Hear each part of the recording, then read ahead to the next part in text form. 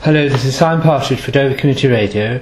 We are conducting an interview with Mr. Jones. And so could you please, for our listeners, could you tell us who you are, please? Good afternoon. So, my name is Mr. Jones. I'm a partner in MK Shepherd Jewellers, which is a family-run business. I'm the son-in-law of Mr. Shepherd, who was originally here for 40 years. I've been here for 5, so we've been going for 45 years.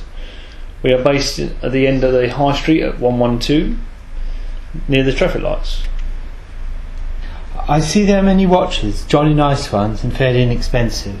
Do you have any stories to tell about that? I mean, with the watches, we've looked at different places to buy watches. We found companies that we can trust over the years, which my father-in-law was using before I come here, and I'm still using them. They do reasonable price, so I can give the customers a reasonable price. I mean, I do have some customers which are plumbers, and they buy my £4.50 watches because they're they can break. In case. Yeah, just in case they break. Well, I mean, where you're plumbing, you might hit it with a hammer or something similar, and you'll break the glass. So they just replace it with another reasonable price watch. Yes. But I think you've got a really nice stock of watches. Actually. Well, we do try. I mean, we try to have a deco of them. Keep different ones. I mean, you say they do. This company I use, especially, they're actually based in West Bromwich, in the Midlands, and they have a website as well, so I can go on the website and have a look. But they do send me a catalogue. Oh, marvellous! Are modern timepieces more accurate? They are. I mean, we do have some what they call radio-controlled clocks and watches. What they are, they have a signal sent from the National Physiological Society lab, which is based in Rugby, and they get the time from Greenwich, and then they send out a signal twice a day to keep it perfect time. Right. So it should be right within the millisecond. Like sort of atomic clock. It's good to know what the time is. You can maybe make a present of time. Do they still produce mechanical watches? You can still get them. I mean, a lot of them now are what they call autos when it comes to mechanicals.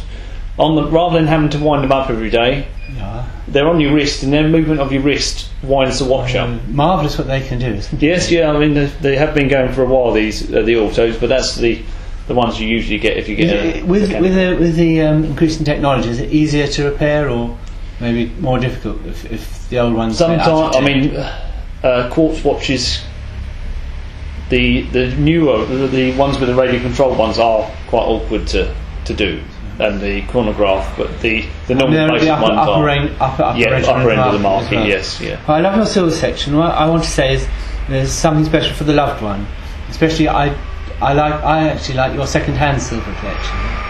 Well, so when we're buying it, not just from people off the street as such, when the second-hand selection, when we're buying from different various companies, we try to find bits at certain times of the year. For instance, you've got Valentine's coming up, so you buy things with hearts or something like that. When it comes to things like Mother's Day, you'll buy things with Mum and things like that to keep it all at the right time. Because I do believe some people like silver and some people like gold. Yes, I mean, we're selling a lot more silver at the moment because of the price of gold at the moment. Gold has risen a lot. They're both very romantic, aren't they? Gold is an especially romantic metal. Yes. And by the way, what is platinum? Is it dearer than gold, and is it always white? Platinum is dearer than gold. Yes, it's not really white. It's more of a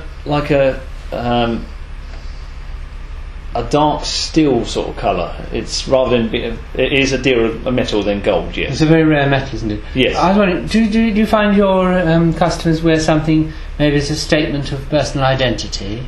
Some people do. I mean, some people. A few years back, of course, people would wear ID bracelets and have their name written on them. Big things like that. Yes, but nowadays, not really. You do get some people. Some people have it as a gift, a present, and they have the engraving done on it for instance, the other day I did one for a lady, and she wanted it done for her grandson. It was his 18th birthday, so she had it done especially for his 18th birthday in his name. So, I was saying, you cannot change who you are, but you can change what you wear. Yeah. and diamonds and other stones. I wondered, so maybe a silly question, what is the difference between gemstones and precious stones? Right. Precious stones are diamonds, rubies and emeralds. Semi-precious stones are amethyst, turquoise and garnets, etc. like that. Right, oh wow, that's good. Okay. Because when I say precious, when it says gemstone, it's from the Latin gemma meaning twin, isn't it? Yes, it is. So there's probably a riddle there, isn't it? Yes, yeah. And I was going to just say that my own father said. Do you want me just to... Good afternoon, English Shepherd. So I was going to say, they say a diamond is forever. My own father said that when my deceased father, Geoffrey, said when I asked him how to tell a diamond, because he said, Simon, the only thing I know about diamonds is that they sparkle. I mean, the reason they say diamonds are forever is because they're so hard, they don't wear out. Right, exactly. A funny story I've got about diamonds is my wife's got some diamond rings on her fingers, and when she's done the washing up, she hasn't taken the rings off, and she's actually cut a glass in half with the ring because the diamond being so hard, it literally cut round and done a circle and cut round. Oh, yeah. I mean, it's all done. The actual quality of diamonds is done on the light, the clarity of the diamond, and the shape of diamonds. There is various different shapes. Like the Pink Panther, the mythical diamond. Yes. Did you know I actually saw the Millennium Diamond? Oh, you've seen the Millennium Diamond? That's right. Right. And they had a little set of blue diamonds, quite nice sparkles. They're about like 2 centimetres to 1 centimetre in diameter. So that was a bit special. And so what I think is when they come to your shop, it's the whole price range for anybody. What you want to spend. We literally start from sort of pocket money, children's pocket money, exactly. up to dearer. We don't do. We can. We don't stock it, but we can order very expensive stuff. But we don't actually stock it in there. Was earrings are always a charming gift? Yeah, I mean we've got some earrings at the moment, especially sort of for the children from the low end, so things with animals on them. If you fall in love with a particular piece, then you can just... Yes, it's literally coming in.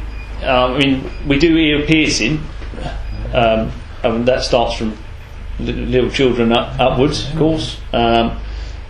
So sometimes, they have the piercing, they see earrings, and when they come in and have the piercing, so they come back and buy the earrings after they've had the piercing a bit later on. Is there a market for slip-on earrings? No, it used to be years ago. Used to be in market, but not very often. You don't get many people ask for slip-ons anymore, or clip-ons. Oh well. So we can find you discreetly tucked in next to Peyton by the Tower Hamlet Crossroads and the London Road. Yes, I'm sandwiched in between Panache Clothing and Bliss. I'm trying to think what it's called now. I wouldn't say you can get your maps out. Yes, get the maps there. Yes. Others. So hopefully our listeners will visit your shop. I was just going to find it. I can remember your father from years ago.